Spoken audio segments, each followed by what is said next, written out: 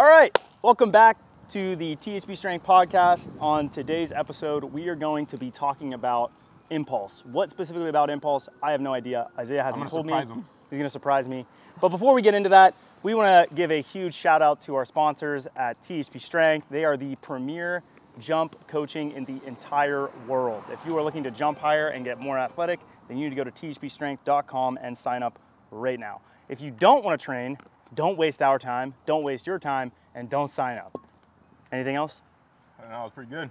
All right, so what do we have to talk about today? So before I get into the specific question I have for you, I guess we should define what impulse is. A lot of our people probably don't know what impulse is. Wait, why is it important? Maybe is even more important. So when you're jumping, the physics equation that everybody always brings up is, well, I feel like the two things that is brought up the most is force equals ma, Newton's second law.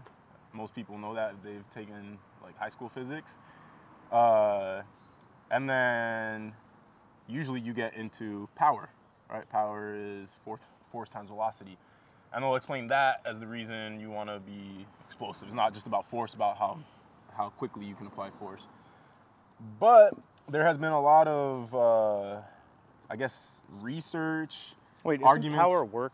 Work over time. Oh, okay. That's the same as force times velocity. Times velocity. Okay, force times velocity. Yeah, that tracks. So people will argue that power is actually not a good descriptor of vertical jump performance because it's work over time, and you can sustain lots of work over a period of time and you'll generate a ton of power, but it won't necessarily mean that you're jumping high or that something's going to be what do you mean, like on a bike or something like that? Yeah, like work over time. You could generate how much power was, or you could figure out how much power is generated over 10 minutes riding on a bike. Oh, right. It's not a good descriptor of jumping that lasts, 0.3 seconds. Yeah, or whatever. Right. So then the argument is, it's actually not even an argument, it's just a fact, is that vertical jump performance is directly correlated to impulse. Not directly correlated. It is caused. Yeah. It is impulse. Yeah. So then I was looking at physics equations and stuff like that, and the other thing that determines vertical jump height, literally the one thing that determines how high you're going to jump, is vertical velocity at takeoff. Yes. So when you're at toe off of a jump, what's your final velocity right before your feet leave the ground? And the higher that number is, the higher your vertical is going to be. So then I did some shifting around of equations. Initial velocity, assuming it's zero, usually it's zero when you're thinking about a jump, unless you have momentum going into it. And then, but the equation for final velocity, assuming initial velocity is zero, is... initial velocity is not always zero, right? Yeah, that's what I meant, like if you have momentum going into, the jump, it might not be. But it's essentially force times time over mass. So the less you weigh, and the more force is being applied over a long period of time, which is impulse, the higher you're going to jump. So then my question for impulse, so it's force times time over mass. Over mass. So impulse over final mass. Velocity, yeah. Okay, yeah. I got it. So my question for you is, if you generate more impulse, and I kind of know the answer, and I also have... What is this? Is this a straw man? Are you setting up a logical fallacy? I'm saying because our viewers probably don't know. Okay. I can guess what you're probably going to say, and then I have my own hypothesis for it. Okay. But my question is, if impulse is direct, it is jump height. Right. And then you can generate, the more time you spend applying force, the higher you're going to jump. Why do we want to minimize ground contact times? Why do we see minimized ground contact times? And why is that? Like, I was looking at a study of, there were elite sprinters and then the non-elite sprinters, and the elite sprinters had higher peak forces over shorter time intervals versus the non-elite sprinters had less peak force over longer time intervals. Wouldn't the ideal be a long time interval with really high peak forces? Right. So do we want to talk about sprinting or jumping? Because let's do jumping, because our viewers are probably going to be... All right. Do we want to cover sprinting? I think if we do cover sprinting as well, it would be pretty enlightening, though. All right.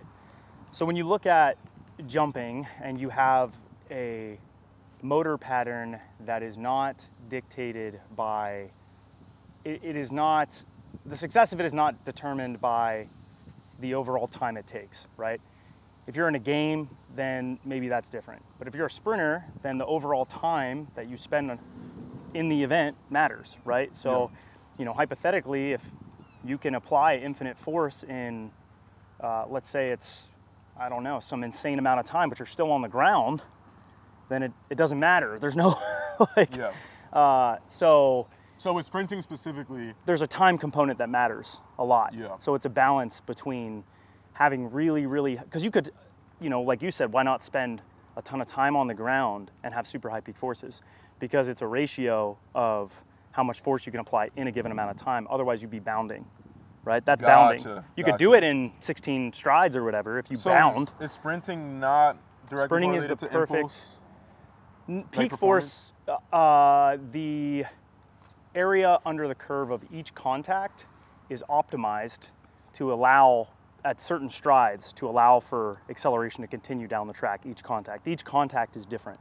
Okay. So like an acceleration step isn't the same as a max velocity contact. Like out of the blocks, you're gonna see different. Right. You're gonna see different impulse curves than you would if you looked at like force time curves than if you looked way later down the track.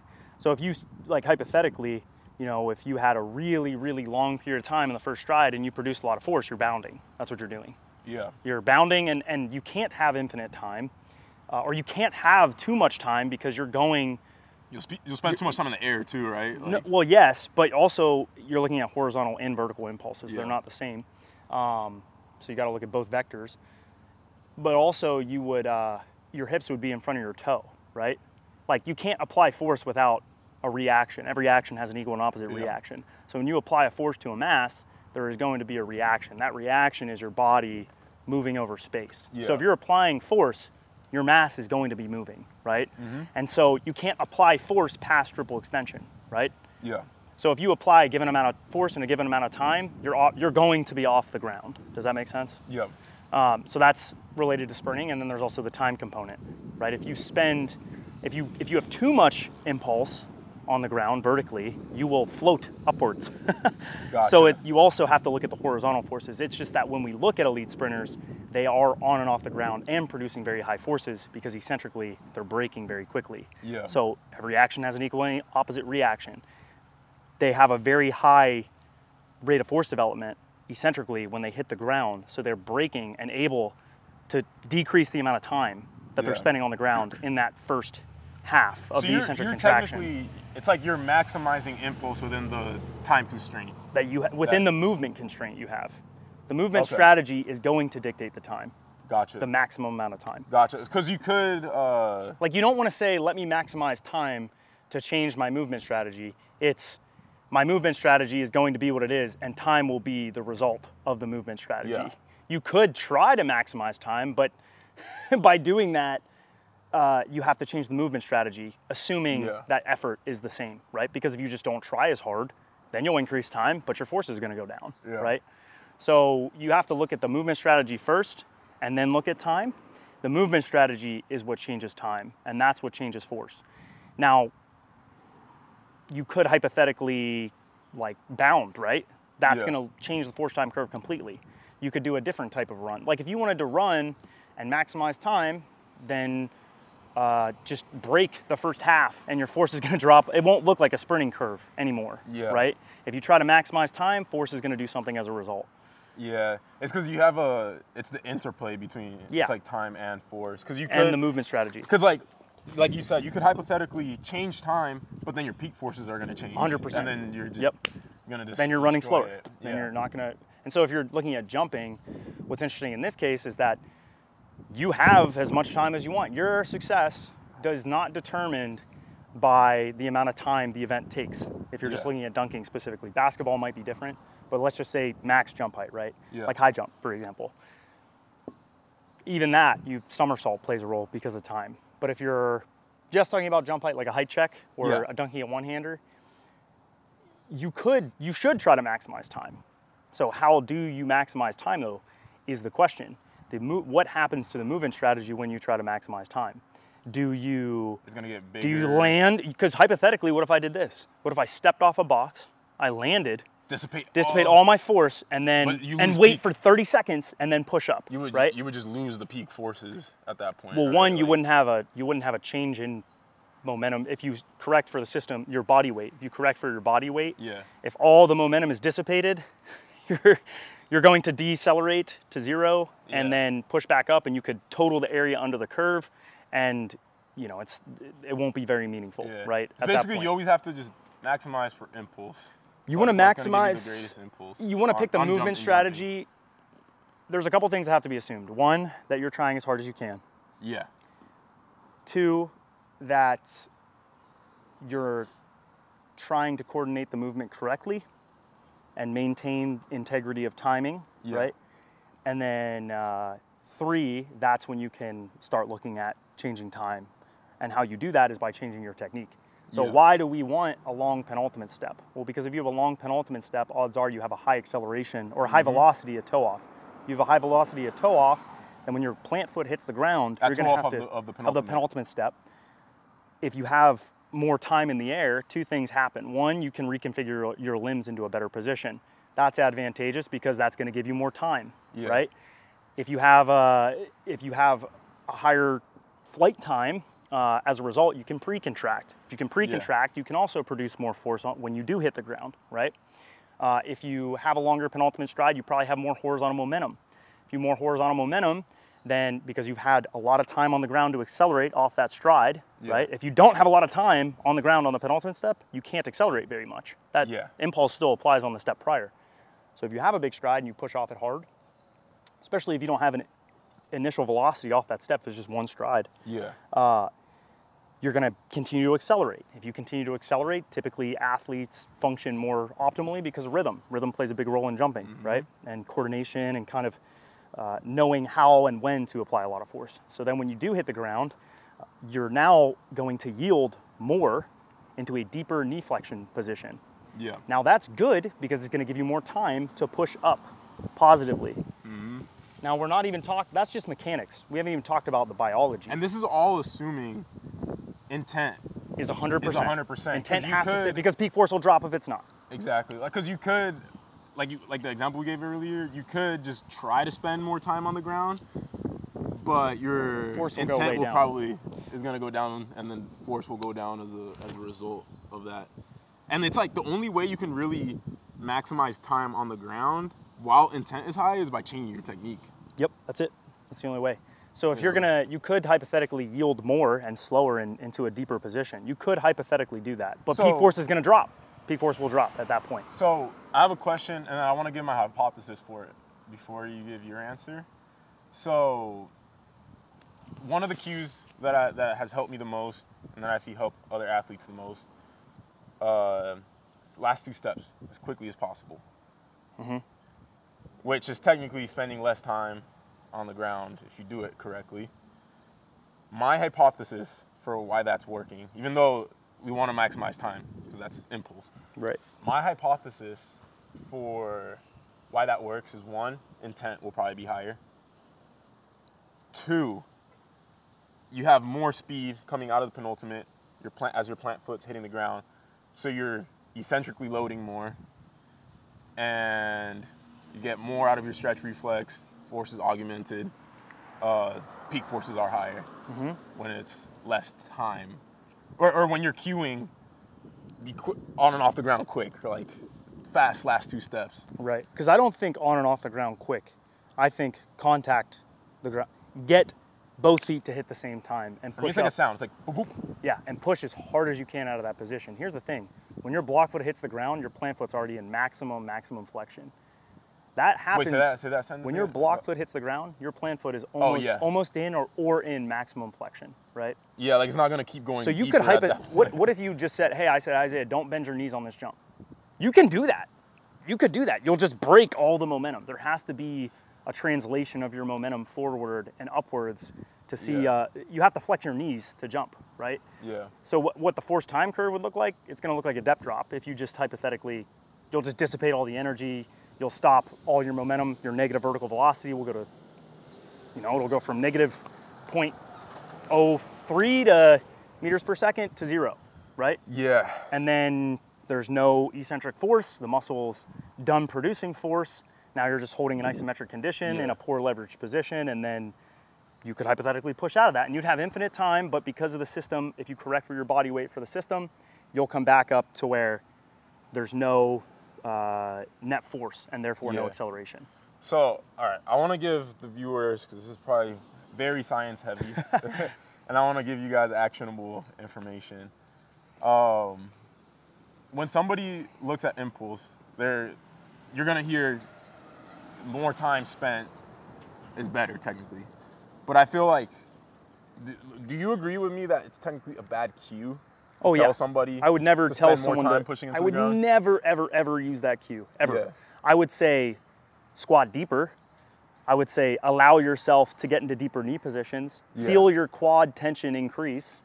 I would say that. I would never say try to spend more time on the ground. And it's always with the assumption. Horrible cue. And it's always with the assumption. I would, in terms of like the importance of cues, I think rhythm and timing is the most important thing. And then second most important would be intent, and whatever cue allows you to have the most intent. Yeah, I think so. Like technically speaking, I think that there are big picture things that people struggle with because they can have good rhythm and they can have good time, they can have good timing, and they could have high intent, and they might still jump high. You know, look at Anthony Height. Yeah. Because big picture, they're low and they're fast. And if they're low, they're gonna have high time. Why do I always say the two things that are most important is if you're low and if you're fast? Because if you're low, your time on the force time curve goes up if you're low. That's really important, right? If you're fast, your eccentric rate of force development is gonna go up, which I didn't get to, is going to load your tendon more, which gives you more efficient transfer of horizontal to vertical momentum, which means you're gonna have a higher vertical velocity and thus a higher jump. So it's really important to be low and fast. However, inside of that is where you'll start to see these little nuances happen with the penultimate step and things like that. But like you said, you know, if your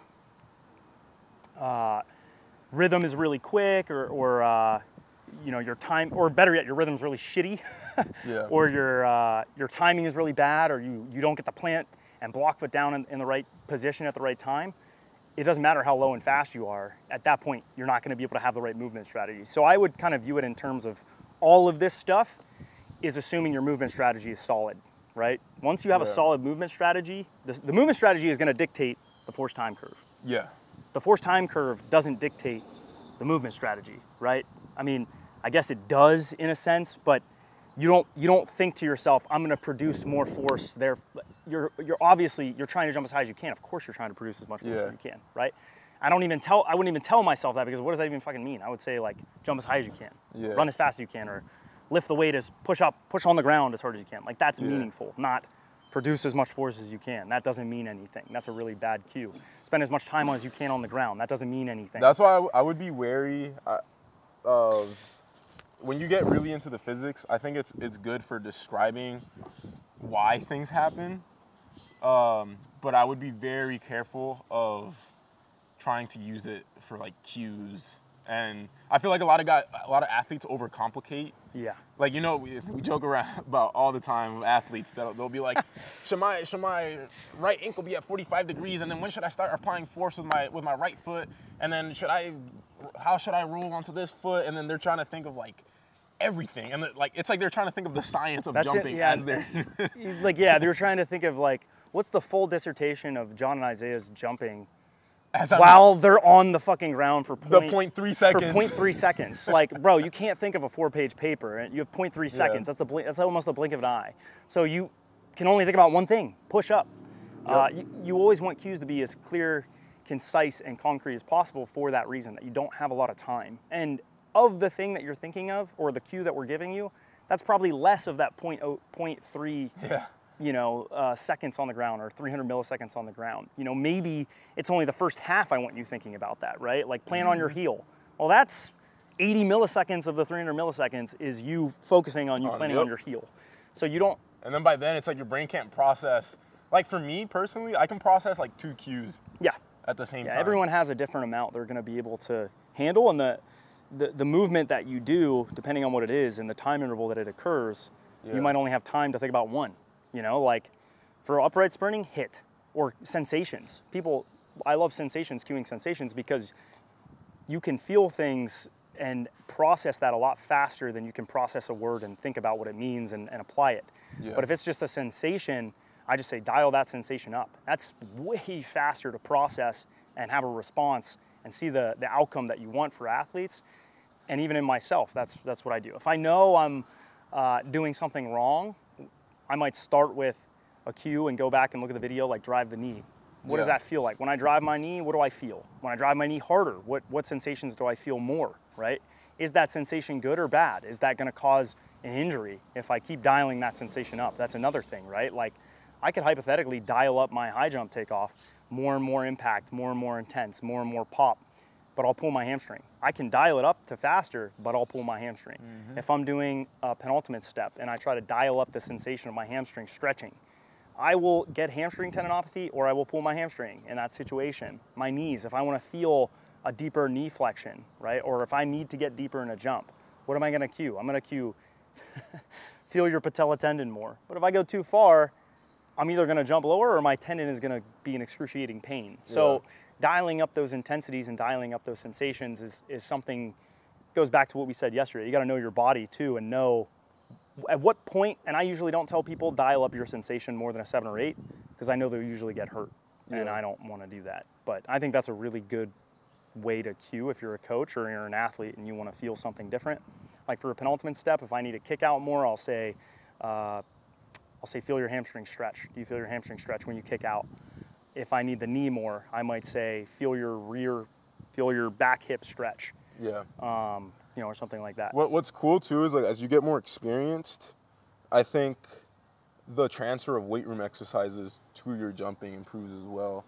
And specifically, I'm thinking about like you learn how to connect the dots. Yeah, like last week I did single leg hip thrust, the max isometric with the asymmetric hip thrust, asymmetric bilateral hip thrust, and I was telling John, whoa, that felt just like my penultimate.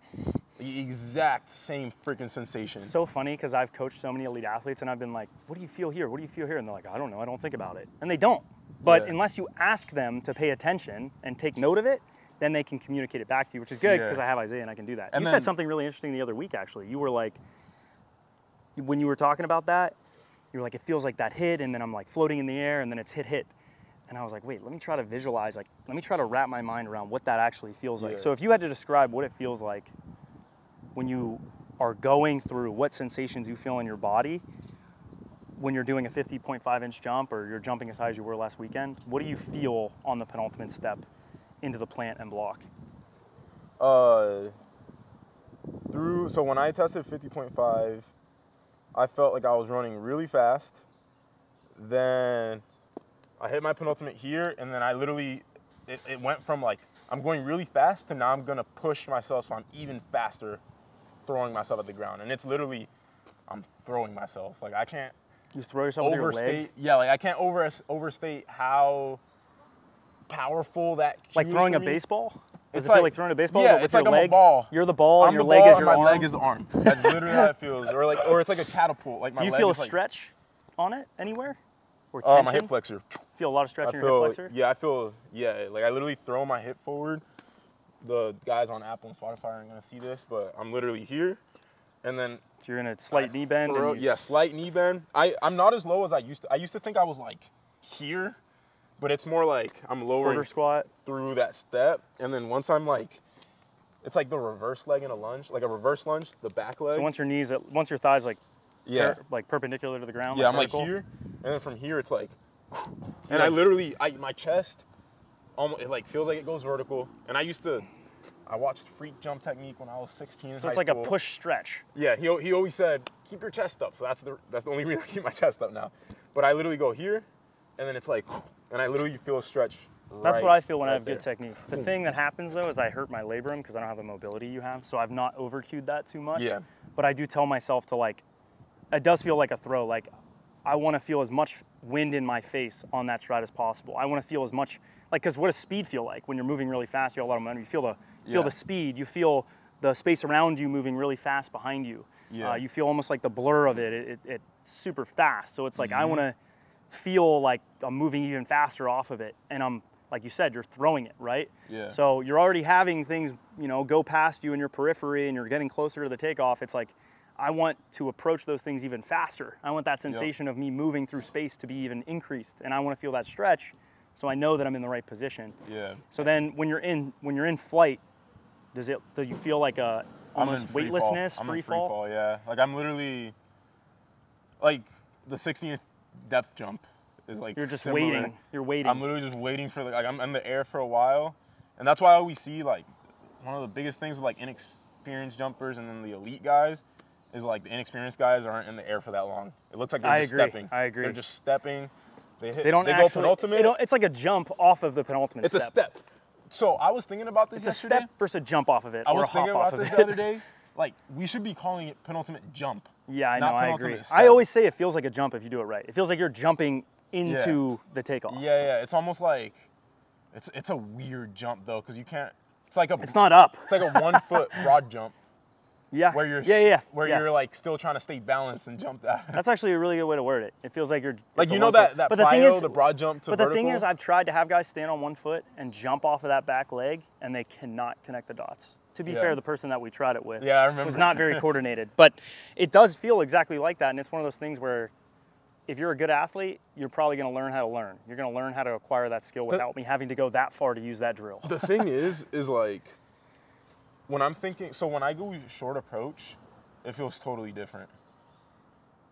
Oh yeah, it will. Yeah, it will. Because, and this is what I was going to say too. The more speed you add to the approach. This applies for bounding. This applies to 1 foot. The sensations you have are going to change. Why? Because you're not going to have as much impulse off of that step. Meaning you're not going to have as much time. Yeah. The forces are probably going to drop because you already have an initial momentum. You might still increase the velocity a little bit, but the step's going to feel entirely different because the time that you're on the ground that step is different, right? The rate of force you're applying on the penultimate step, the time you're on the penultimate step is going to be shorter. The velocity you have into the step and out of the step is going to be higher, right? Yeah. So it's going to feel different. And so when you add steps, that's even harder, right? A lot of people can do it off 1 step. Yeah. But that's why you add another step and then you do it again. This is gonna sound weird as hell, but when I go short approach, so if I'm going off vert or 1 step, 2 steps is when I start it starts feeling basically the same as my full approach. But it's almost like I use gravity to accelerate. Like if I'm like here and I'm like, let's say I'm in a game and I just have this. Like you have like a tiny short penultimate step, like it's 6 like inches. I literally just you fall into it. I completely get off of this leg and then I just fall into it. You know what's funny on a force plate? If you looked on a force plate on a counter movement jump, that's when the force drops below.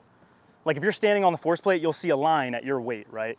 So let's say, you know, and then it goes like, and then the line will drop down below, you know, what it was because you're accelerating downward. You've applied less.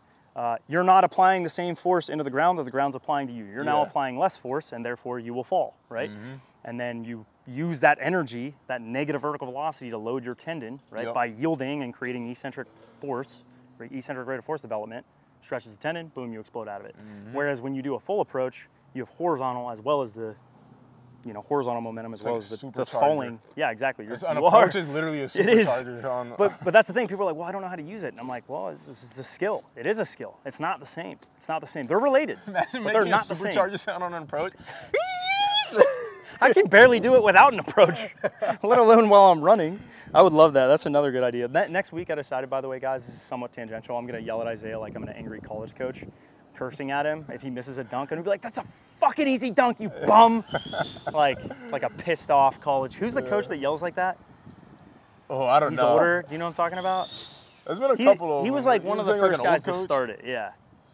Oh man, he used to throw chairs on the sideline. Or not the Hoosiers coach? Yeah. In the like 80s or yeah. I know what you're talking about. Anyways, that's what I'm gonna do. But anyways, I feel like that there's so much we could talk about more. This can literally be a 3-hour, like, we could talk segment about sensations of what you should cue. And then what to think about when you want to jump higher. There's actually a whole, I was gonna ask you, but I'm not anymore, but there's a whole nother subset of like the conversation about impulse and its implications for training. Oh yeah. That's another one. I think that's more so where the understanding of physics helps, is not as much with technique, but how you plan training. Yeah, I think so too, because when you look at a force plate, the force plate doesn't tell you if it's eccentric, concentric, or isometric muscle force is happening. Yeah. So that even plays more of a role, because if you're just looking at a force time curve, it doesn't mean anything unless you're looking at it synchronized with 3D motion capture data, meaning you have an image that is moving while you move across the force time curve to show you what's happening with the body or the subject that you're looking at. So if you're a jumper, right, what happens when your foot hits the ground? At that instant, what happens on the force time curve? Unless you have it synchronized with 3D motion capture, which is why labs are so expensive, because you need 3D mocap and you need a force plate setup that is synchronized, and you need to know how to look at the data, which is a whole different skill. Like, I could tell you what I need to look at, but I don't know how to use the software well enough where I could run the whole setup myself. You have to put markers all over. It's very difficult, but it's very intuitive. And Dean actually has access to that if we ever wanted to do it in Arizona, full mocap setup. He's offered us to go. It would be crazy to like be in 50.5 shape and then do it in an environment where I can test 50.5, but it's with mocap, force plates, all that stuff. Oh, it would be very, very, very, very insightful. And then the meta would be like after each cycle, like every time you test. Absolutely, absolutely. Because we noticed this about the first time I tested 50, and then the last time I tested 50, my ground contact time was way shorter. Oh, dude, it would be incredibly it was similar intuitive. Jumps, essentially the same height jumps. Like it was the height check specifically. We looked at, which had the same flight time, or like really close to the same flight time. But the ground contact times were different. And so this is what's really interesting, is like research shows or demonstrates that you can get the same jump height from the same person 2 different ways. One when you're fatigued, one when you're not fatigued. The strategy you pick will be different. How you got that force, how you got to that point will be different. So your question that you started at the beginning of the podcast that I didn't really fully answer or get to answer was, what happens when you have the same jump height but I decrease time? Shouldn't I jump higher with more time on the ground? Your peak force went up. That's the only way. Your impulse curve was steeper and shorter, which is better for performance on the court or anywhere else. Well, I can get off the ground quicker than you can. Yeah. So now what happens if we keep shortening that, right? Well, what would have to happen to get the same jump height is now the curve has to be steeper. The rate of force development has to be faster. The peak forces have to be higher, right? Which is better usually for everything else. Maybe you weren't as strong as you were when you first tested 50.5, meaning you couldn't handle the intramuscular force. I couldn't run as fast. You couldn't run as fast. You couldn't handle the eccentric forces as quickly I have another now. theory about that as well. And the other thing too, that is even more, or additionally that happens, is your tendons got more efficient. They had to have. I mean, there's no way you could apply force faster in less time. You got more force in less time. That is the opposite of what muscles do. Muscles do not get more force in less time unless it is eccentrically and maybe isometrically when you're increasing force on a ramp protocol. Meaning his tendons stored more energy quickly. It's not like his concentric force went up. No, his tendons just got better at storing that energy faster and more efficiently. So when he did push up concentrically, you got a shit ton of force out of it. So there's another variable that I was thinking about, because somebody told me, they pointed this out. They were like, why are you higher up? Like your range of motion on your jump isn't as high, and your penultimate like looks different. Like I'm higher up, and me tearing my IT band, is another variable. What if you never tear that? Because like, I eventually this whole year, I have been scared to load low on my jump, like my range of motion. I agree. And then I think that has had, less range of motion, less time. I have to spend less. So yeah, you basically shifted it and said, look, I don't have the luxury of time anymore. So I'm gonna favor peak force, less time, which makes sense. If you're in less of a range of motion, like guys like Anthony Height, he has less compression on the hip, but also in terms of force, muscularly, your force can go up. You can have more peak force. You're in a better leveraged position. You can produce more eccentric force. Your intramuscular force might have been, maybe it was higher. Maybe you had better cross bridging. Your intramuscular force had to go up.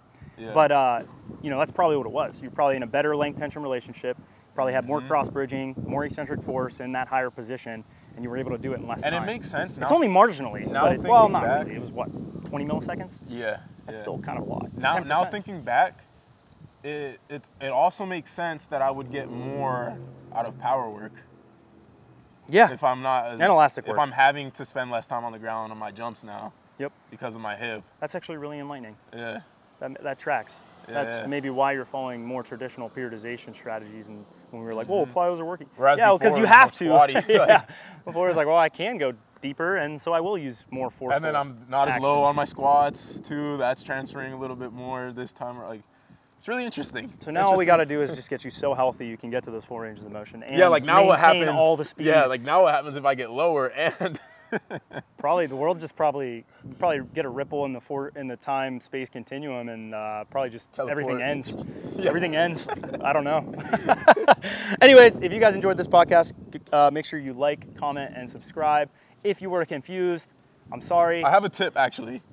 If you don't understand anything, the point where you got confused, pause it and look up whatever term you don't know. Yeah. That's how I learned about this stuff. It's probably how John learned. Yep, I think you mentioned that the other day, that you look up anything you don't know from a reputable source, and you just fucking Google it. Yeah, really just Google it. You don't know what impulse is? Google the equation. Oh, you don't know what force is? Look up the equation. You know? Yeah, easy enough. And that you will learn, and it'll be time well spent. So perfect. Anyways, like, comment, subscribe. If you want to jump higher and you want to work with two of the most knowledgeable and also the world record holder in vertical jump, and a coach who is practiced both in science and with anecdote, go to thbstrength.com and sign up right now. We are on a massive discount. It will not stay here. We cannot afford to keep it this price. We will eventually have too many people. And so we're gonna do this for as long as we can. It was something I wanted to do and he wanted to do. If you guys are serious about getting better, go there. Yeah. Thanks, guys. The cutoff is happening soon. It's closer than you think. Yeah. Also, if you're on a podcast platform, give us a 5-star. 5-star, baby. 5-star. Ooh, 38.